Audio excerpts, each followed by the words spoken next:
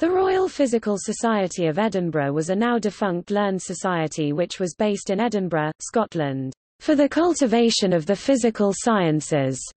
The society was founded in 1771 as the Physico-Chirurgical Society but soon after changed its name to the Physical Society. After being granted a royal charter in 1778 it became the Royal Physical Society of Edinburgh.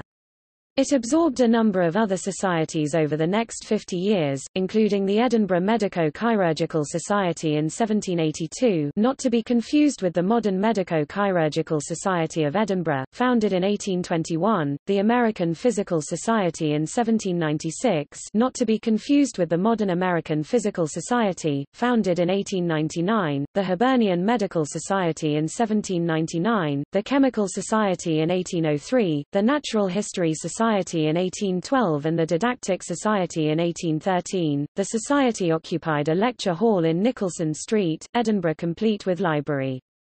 It published a regular journal, Proceedings of the Royal Physical Society of Edinburgh, between 1854 and 1965 devoted to articles on experimental biology and natural history. Members of the society were known as fellows and permitted to use the postnomial FRPSE.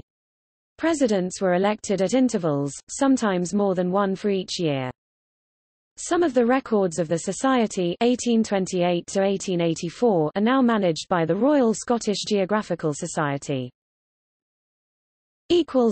Presidents of the Society.